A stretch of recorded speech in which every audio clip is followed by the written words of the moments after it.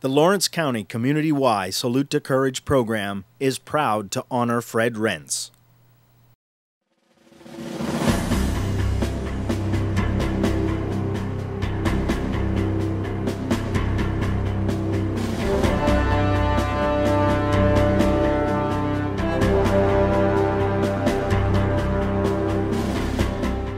What is courage?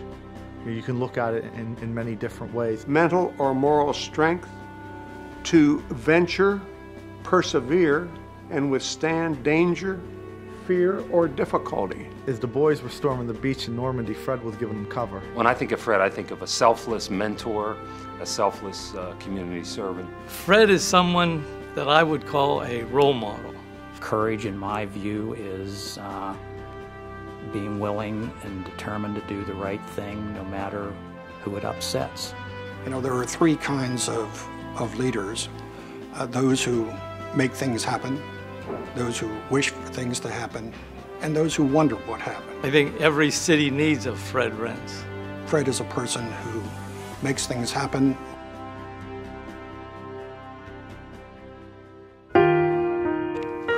To go back about 20 years before my first wife died, she was in St. Francis Hospital, and Dr. Kim was a neurologist his offices were here in this hospital.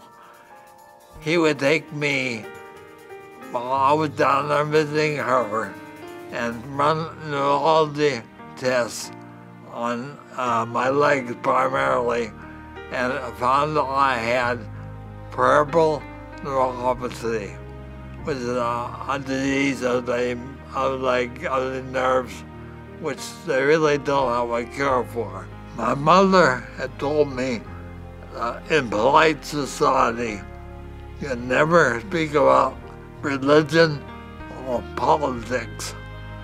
And I think that trying to describe my life without reference to God is like trying to describe an automobile without describing the engine, because it's God, the engine, who makes my life work.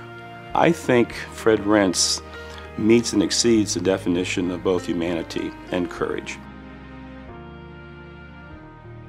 Fred's great-grandfather, John Rentz, came to the U.S. from Bremen, Germany in the mid-1800s. He and his wife lived on a farm in the Croton area of Newcastle. Fred Rentz was born in 1924 and raised alongside his elder brother Dick, 8 years his senior. After graduating from Newcastle High School, Fred enrolled in Oberlin College to become an attorney, but after just one semester, he left to answer his country's call.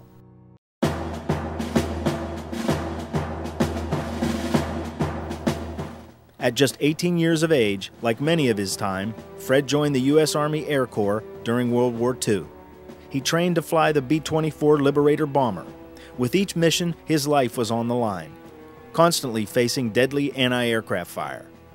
They all had flak jackets. Everyone had a jacket that they used. And anyone who had a seat, pilot, co-pilot, bombardier, all took the flak jackets off and sat on them because all the flak came from the ground up, and they were most concerned about what was happening to their lower extremities. Fred flew and completed 30 missions, including one of the most important battles in U.S. history, D-Day, the invasion of Normandy. You look at that generation of the World War II, you know, the greatest generation. For damn sure they were and are the greatest generation. I can obviously tell you, my father, a World War II veteran in Okinawa, is the one man I respect the most in this world. Number two is Fred Rentz. I had a number of blessings in my life.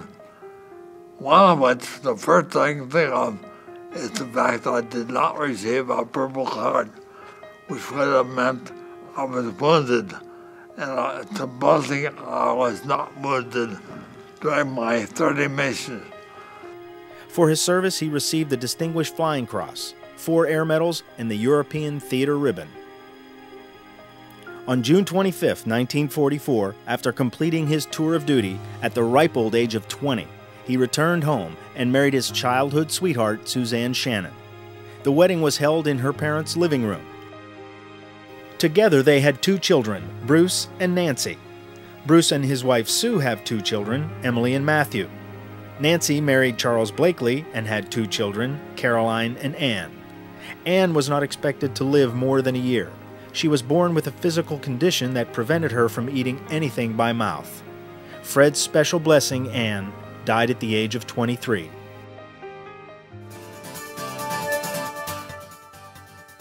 According to Fred's biography, the Rentz family probably would never have become involved with the Newcastle News if not for sauerkraut. George Treadwell, a local attorney, was owner of the Newcastle News. It seems that an editor on his staff loved sauerkraut. He went to the Rentz farm and asked Fred's great-grandmother if she would sell him some. She agreed, then asked if he could find a job for her little Freddie. With that, Fred's grandfather began the Rentz family tradition at the Newcastle News. Interestingly, George Treadwell's granddaughter, Louise, married actor Spencer Tracy after meeting him in New York City. Fred furthered his education, receiving a bachelor's degree in electrical engineering from Carnegie Tech, today known as Carnegie Mellon. He and Suzanne moved to California, where he earned a master's degree in electrical engineering from Caltech. He worked for North American Aviation for about 5 years. In the summer of 1954, during a visit to California, Fred Sr. suffered a heart attack and tragically died in Fred's arms. Dick then asked Fred to move back home to help run the Newcastle News. And Mr. Fred had to give up his career, and he oversaw basically the operations of the news. He was more into the financial end of it. In 1954, he took over the production of the Newcastle News with his brother. Fred and Dick, they were so totally different. Fred has always been very independent. Fred was the student. My father was not. He was the socialite. Well, Fred and Dick both wanted to be called by their first names. They preferred not to be called Mr. Even though they ran the organization, they were in charge, they wanted to treat everybody fairly, on an equal basis. His demeanor made me feel, as a worker, as a journalist, very appreciated. He knew everybody who worked for him. At that time, probably 100 people or better. And he knew everyone's first name, last name. He knew your wife. He knew your children. Well, I think they created a company loyalty here. And that's the reason why we have so many people on our staff who have been there for so many years. Seen by news employees as a caring man, not just an employer, Fred remained there until his retirement in 1988 when the paper was sold. On Christmas night, 1988, Suzanne suffered a stroke. She didn't speak for 18 months. And after Fred and I were married, I met one of the nurses that he had taking care of her. And that nurse said, and Susie couldn't speak, that nurse said to me, I learned more from Susie Rentz than any person I've ever known. So that speaks to the kind of lady she was. And as the Lord wished it, he met another gal, a wonderful gal named Barbara. He met Barb while serving on the board of the Human Services Center. And I've told Fred this many times. He owes us because of Barbara. He owes us big time. Fred and Barb were married April 18, 1992, in a quiet ceremony in Lancaster County. The presiding minister, Fred's daughter, Nancy. He and his brother, Dick, that was their lifetime hobby of restoring antique cars or getting a neat, unique car.